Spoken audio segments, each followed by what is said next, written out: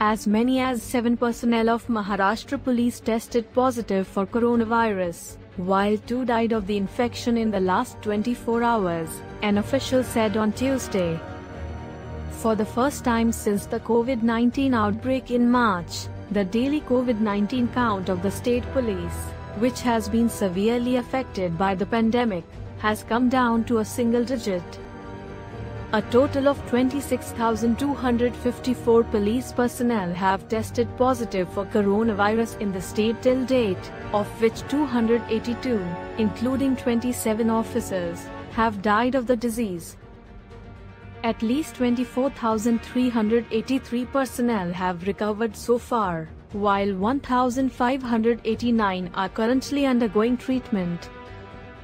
Meanwhile, with 36,469 new COVID-19 cases, India's total cases surged to 79,46,429 on Tuesday.